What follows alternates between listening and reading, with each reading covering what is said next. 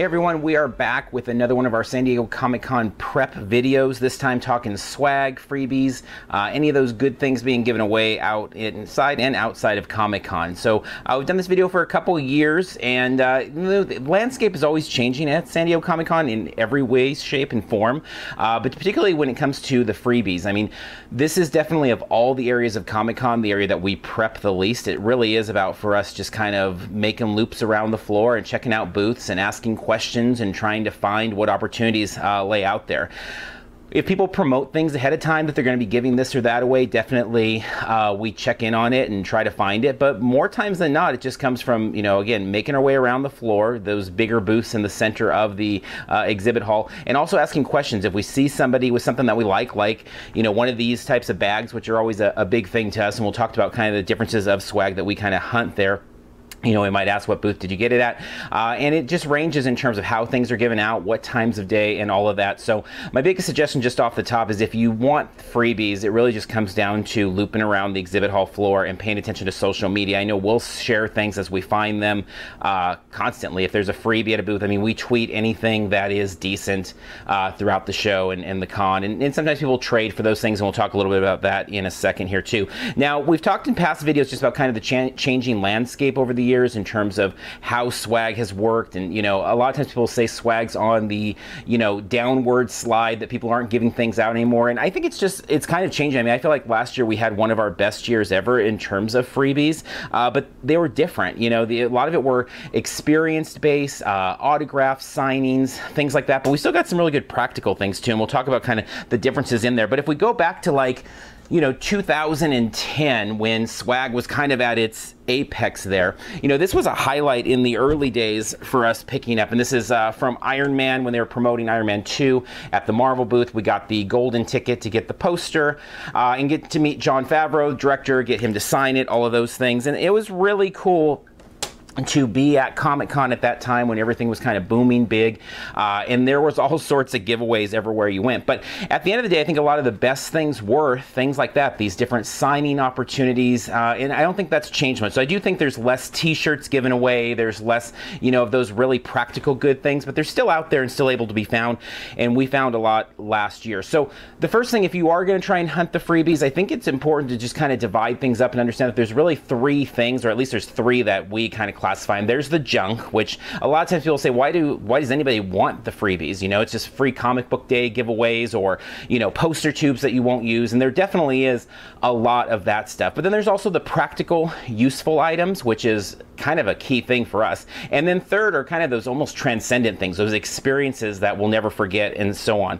And so looking at last year, I mean, the experiences definitely led the way. And so just starting out really for us, so Wednesday night we had the opportunity to go to the Star Trek screening that they did, the kind of debut there with the red carpet and all that, and that was amazing. The experience of being able to see the movie with all the celebs and the orchestra playing was phenomenal all the way around, and that was, you know, something that I'll always remember about Comic-Con. It was definitely one of our highlights for both Carmel and I of the 2016 convention season, of the 50-some conventions we went to. But we did miss out on the floor on preview night, and so although that was a great experience, it took up a lot of time, but I wouldn't trade it for the world. But then coming into Thursday and hitting the floor, and didn't have a ton of luck in terms of what we really wanted to do with exclusives and all that, but started, you know, fishing around and looking, and Mattel was having a signing, and so managed to grab a ticket, and it was for a Batman the Animated Series signing, and this ended up being a real highlight of the convention as well. So we're able to meet Paul Dini, Kevin Conroy, and Lauren Lester. And it was the first time I've seen all of them together in one place for a signing opportunity like that. I've seen them individually many times signing for 40, 50 bucks, but to be able to, for free, get this little print here, go ahead and be able to get it signed by them was really, really valuable. And so that kind of experience, you know, right away kicked off the show in a big way, and was, you know, super awesome. So before we get into the rest of the experiences, though, of the year, and kind of giving the keys there, when you're looking at the practical versus the non-practical, or just kind of the junk, as people say. I mean, you do have to decide for yourself what is of value. So I mean, for example, a few years back, picking up, they were giving these out like by the 10s or 20s for the TV show Lost, and I really enjoyed Lost. Carmel enjoyed Lost, so we picked up a couple of the books, and what we did is we got it signed once or twice that year at Comic-Con for free, and then we've taken it over the years whenever we've seen the cast places been able to get it signed. So it's a collectible for us. It's something that's kind of lasted, but I know for a lot of people that would be junk. Also staying in the Lost zone, this was a little origami, silly little test paper from the Dharma Initiative that was on the floor at Comic-Con years ago. And this was something, I mean, junk to a lot of people, but to us really loving that show, it mattered. You know, if the show you're into has something there, it may seem like junk to others. The Gentle Giant trading cards, you know, they had Boba Fett last year. Love those things. A few years back, the Wayne Casino chips. I mean, if you're not a collector, what does it matter? But if you are a collector, those things can really matter and be cool.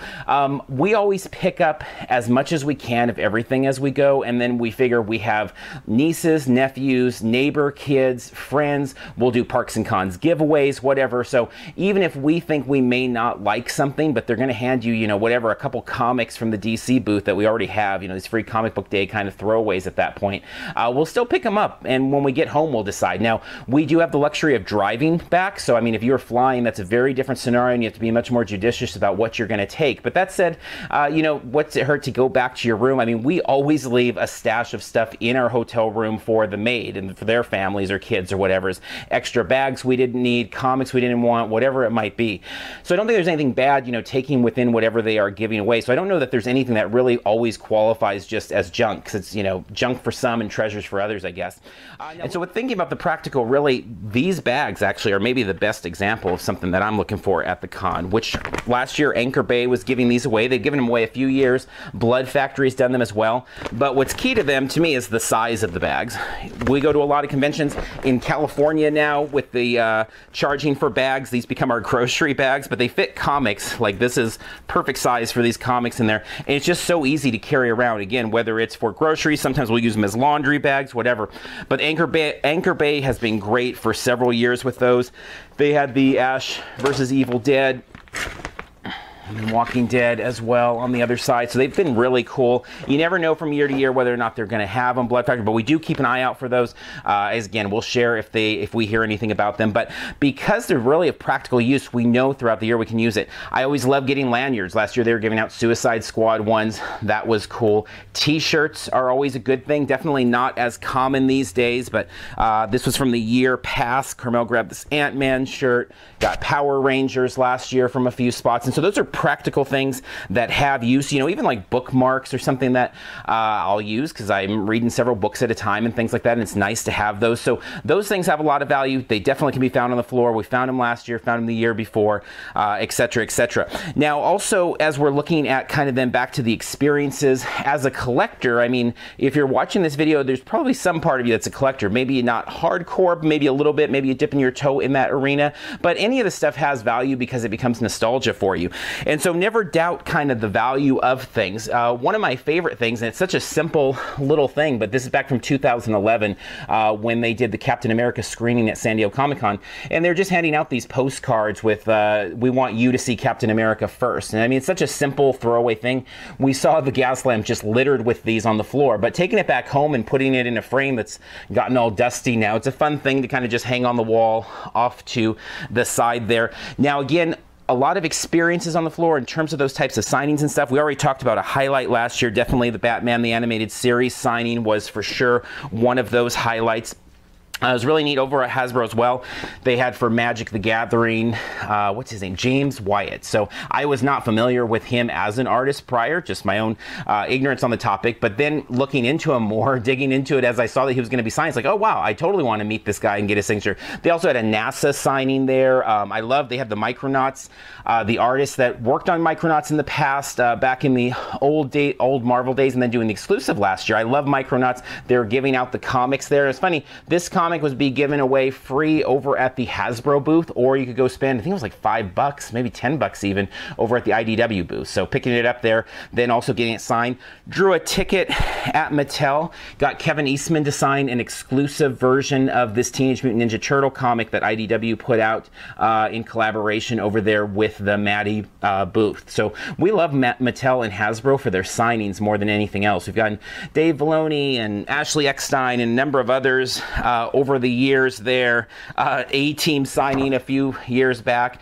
So many different signings. Back in the old days of the CBS booth, I remember walking by and LL Cool J was just like standing there having nothing to do and just got him to sign things. But Kevin Eastman, somebody we see at conventions from time to time, will be out at Amazing Las Vegas in another week here. He's always there. He has a line around the block. Super tough to get him there. And the fact they were able to just draw a ticket in like the busiest place in the world on the floor of San Diego Comic-Con and just kind of wander back and get an exclusive comic signed for free with almost no wait was really cool. And definitely the type of stuff that we like to keep an eye out for is just those exclusives experiences, you know, exclusive signings, but more experiences. I mean, to me, autograph hunting is more about the experience of visiting the actor or the writer or the talent or whatever it might be, whoever it is that you might be visiting there. Now, in addition to that, also though in the swag, I mean, I don't think you can undervalue the experiences themselves that aren't related to meeting anyone specifically. So I'm thinking about something like last year, the Ash vs. Evil Dead experience out in the Petco Interactive Zone. Being a haunt fan, loving haunted houses and going to a ton of them every year, being able to wander through their little haunt that they put together to tie into Ash vs. the Evil Dead was really cool. Now, at the end of it, I think they had you spin a wheel or something like that of what you were going to get as your freebie. So we got like a beer cozy. So nothing awesome there in terms of the swag, but what I love about it is the swag was the experience. I love looking back at all the pictures we took in there, the video we took, which they allowed us to in their haunt. It was just a really fun walkthrough. Really regret not doing the Mr. Robot offsite last year, but I always go back and look at all of these free experiences. I think experiences have a lot of value. So, you know, if you're hunting the swag, don't think about it only about the giveaways. Now, in that zone as well, though, you know, Conan has made it kind of a thing of being at Comic-Con, and last year we had the good fortune of being able to visit and see the episode that they recorded with the Suicide Squad cast, which was awesome. They gave out the Joker pop of Conan, and that was such a cool experience, and I love having that pop as like a remembrance of the time. I know I'll have a lot of nostalgia for that.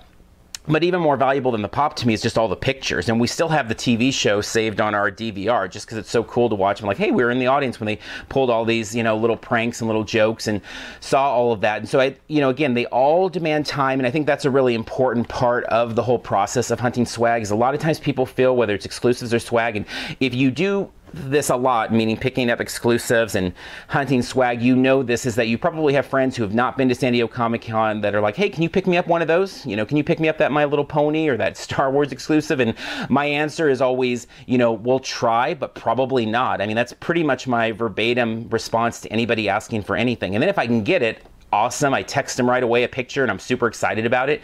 But if you've been to San Diego Comic-Con, you know very few things are not big demands on time. And so you can't just wander in really and do anything, you know, as you really do have to be diligent about it. So, you know, if your thing is more panels, you're probably not going to pick up much swag. And that's not a bad deal at all because you're there for the experience of the panels. And I would look at the photos you take, the experiences, the memories.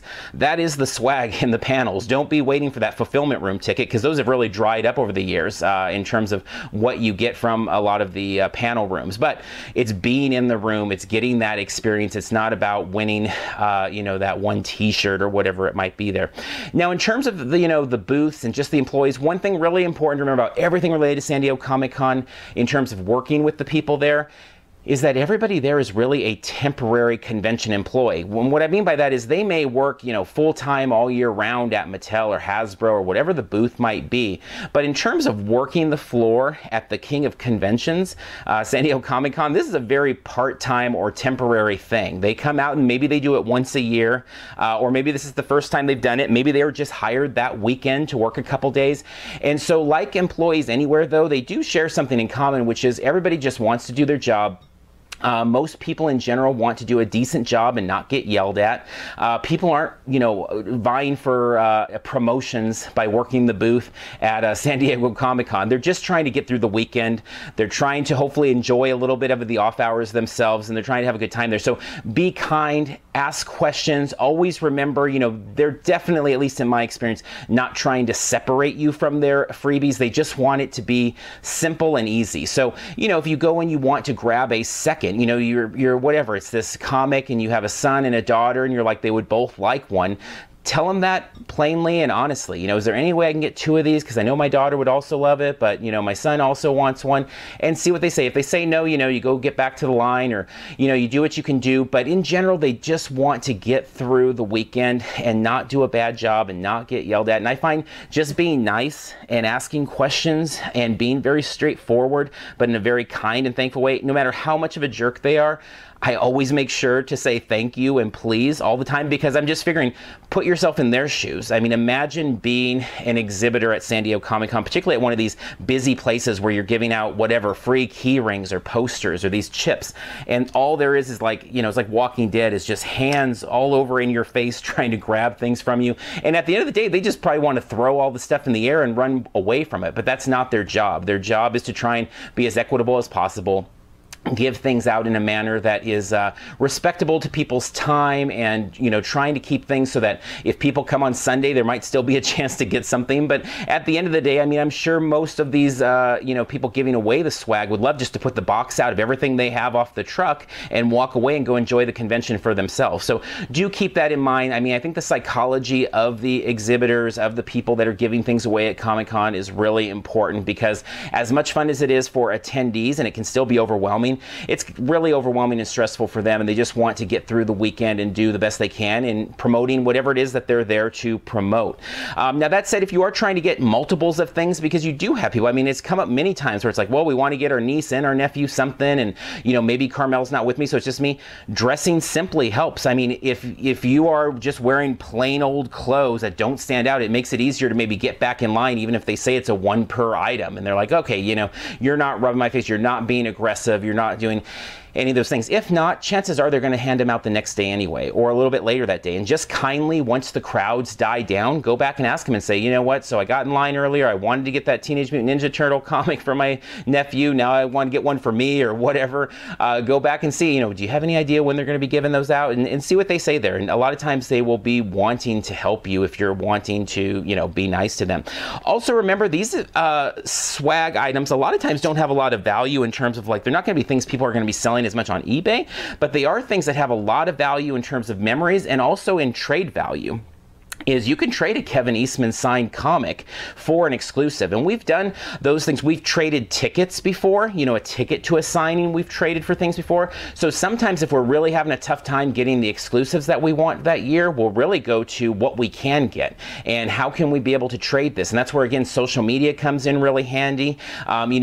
Obviously, with my Batman the Animated Series, it has my name on it, so I wouldn't have been able to probably trade this very well, but I could have traded the ticket, or if I would have asked them not to put my name on it, I could have traded that straight up, and in the end, that probably has like $150 value without my name on it, pretty much nothing with my name on it, but without my name on it, would have had that value. And so maybe somebody would have traded me whatever, the Micronaut exclusive from Hasbro, if I couldn't have gotten that. So it's something to consider. Sometimes there's that trade value. You can always hit us up on Twitter with that. We are adding this year we're working on it. We're adding a Facebook kind of trade board, if you will, and so we'll have more info as we get closer to San Diego.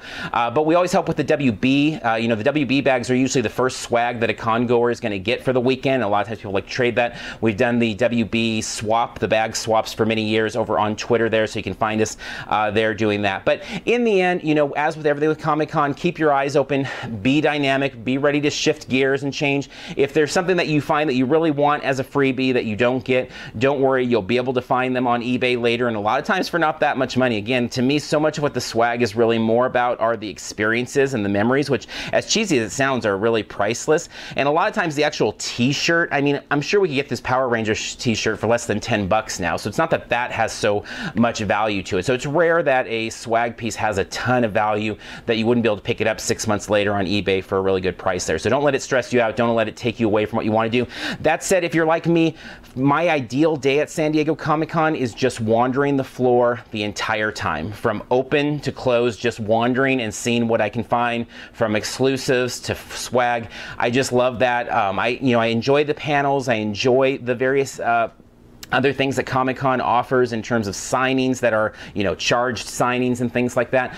But at the end of the day, where I have my most fun is just wandering. There's just so much to see on that floor, and I love collecting photos of things and just taking tons and tons of pictures of Lego displays and all sorts of toy things. So for me, swag is a really easy thing because it's not something that's just my only thought. It's just a constant wandering, and if you wander around the San Diego Comic-Con floor enough, you'll definitely run into some cool things there. It doesn't take long. So with that being said, we will have an upcoming video, as we have in years past, with all sorts of breakdown of the actual floor. Where are some of the booths that we find most good to hit, best pathways when you're first making your way into a con, and all of those things. So watch our YouTube channel for that. Also watch SDCCblog.com if you are going to be keeping an eye out for any of these giveaways that are announced ahead of time.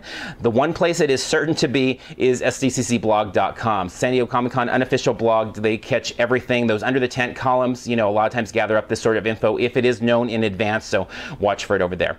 So with that, we are going to wrap up here for this prep video. Hope it helps you. And either way, have a great San Diego Comic-Con. We'll see you in our next video. Until next time, we'll see you in line somewhere.